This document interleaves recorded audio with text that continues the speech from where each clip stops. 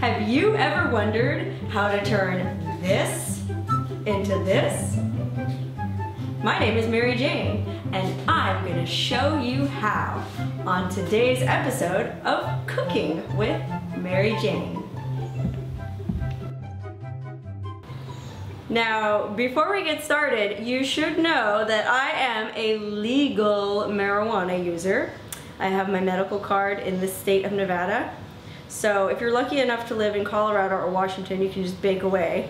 In other states, make sure you check with the appropriate authorities to find out if you're authorized to make cannabutter. Okay? Great!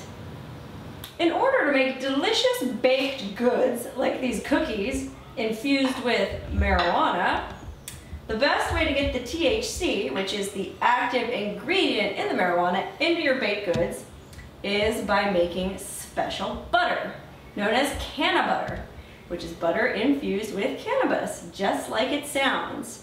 So what I'm going to show you today is how to make cannabutter. And it's actually a fairly easy process. You're only going to need a few simple items that can be obtained at any grocery store. You'll need a saucepan, a wooden spoon, your marijuana, some high fat content European butter. This is Irish butter. For whatever reason, Europeans put more fat content in their butter, which is good for us because THC binds to fat molecules. So the more fat molecules there are to bind to, the stronger, more potent the cannabutter will be. You're going to need a coffee grinder to grind up the weed. You're going to need a bowl to put your ground weed in, some cheesecloth to strain out the weed from the butter. Cheesecloth can be purchased at any supermarket or home goods store. A large mixing bowl, some clips, and some saran wrap. Oh, and you'll also want a pair of rubber gloves because you don't really want to touch the cannabutter as it could be easily absorbed through your skin and you would be high for a month. Oh, and the most important thing you need when cooking anything is a cocktail. Because as anyone who's ever watched a cooking show knows, any good chef worth his or her salt gets wasted while they're cooking. And I'm certainly no exception. I'm enjoying a delicious Bloody Mary Jane.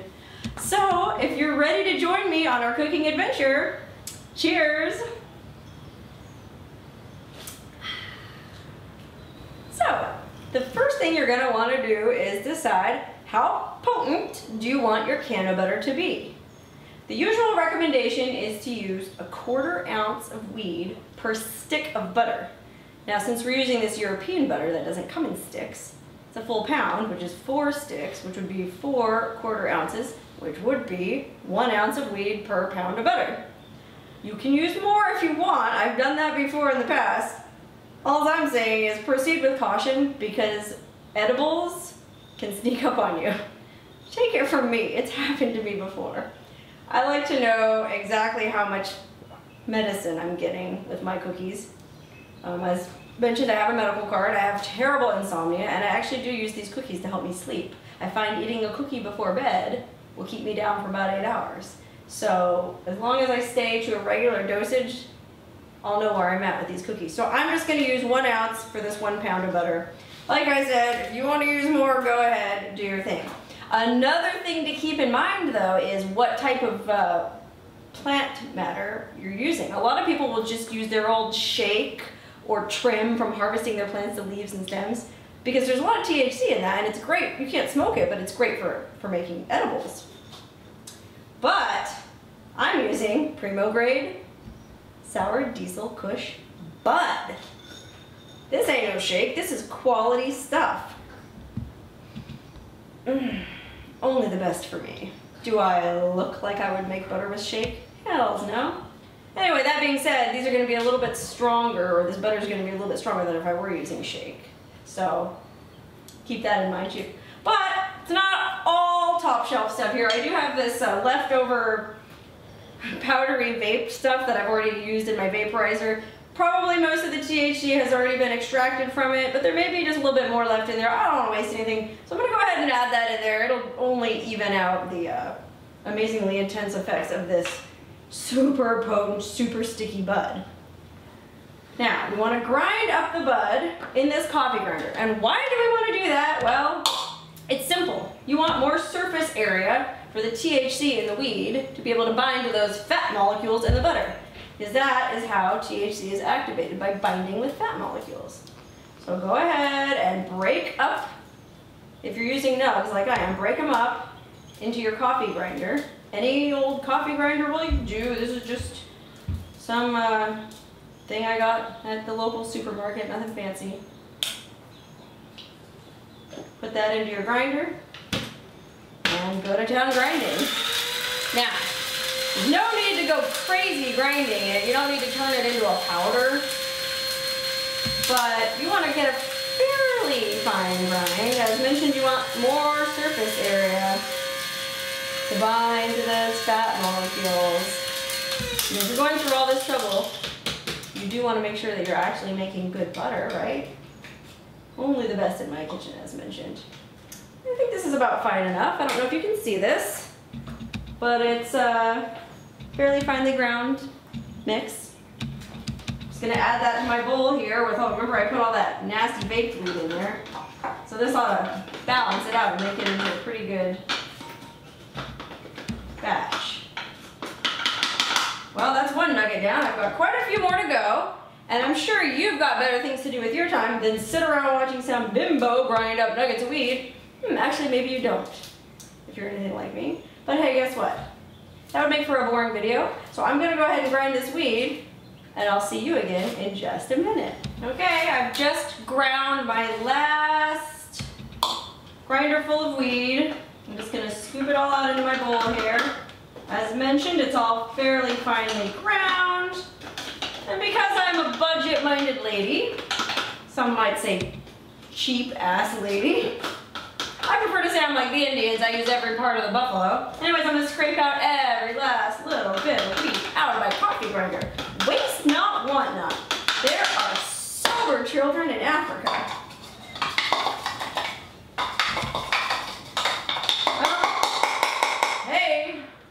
Now that I've got all that, oh wait, hold on a minute. Don't think you can hide from me. Yeah, now I've got all my ground weed into this bowl, ready to go and be added to the butter. So now that I've ground all the marijuana up finely, I filled this saucepan half full of water, and I put it on the stove and brought it to a boil. Now that the water is boiling, I'm going to go ahead and add the finely ground marijuana to the boiling water. And I'm going to get every last bit out of here because you know how I am. Nothing is wasted at Mary Jane's place. Once I've got all that weed in there, I'm going to turn the temperature down to low and bring this down to a simmer. And I'm going to leave it simmering uncovered for 1 hour. So now that this weed and water has been simmering for an hour, it's time to add the butter to the mix.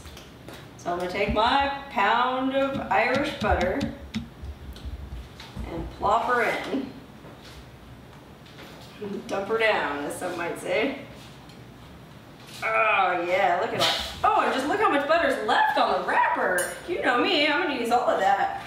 Because not only do I not want to waste, but I also want to make sure I get all the fat I can to bind with that delicious THC. I want these cookies to be very effective. These are gonna be top shelf, first class, #1, primo grade cannabutter cookies. Alright, so now I'm just gonna melt this butter down into this water weed mixture. Once it's completely melted down, I'm gonna bring it back to a simmer, cover it, and leave it for an hour. So let's catch up in an hour. Okay, so now our butter, water, and weed mixture has been simmering covered for an hour. I'm going to go ahead and take it off the heat and let it cool completely back down to room temperature, and then bring it back up to a simmer. Simmer it for an hour. Cool it again, and then simmer it again for an hour. You're gonna do that 3 times total. The more times you do that, the more potent the cannabutter becomes.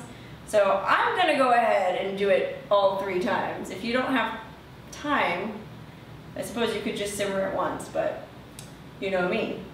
I want this to be top shelf butter. So I'm gonna let this cool to room temperature, then I'll bring it back up to a simmer. I'm gonna do that 3 times, and I'll catch up with you after all of that.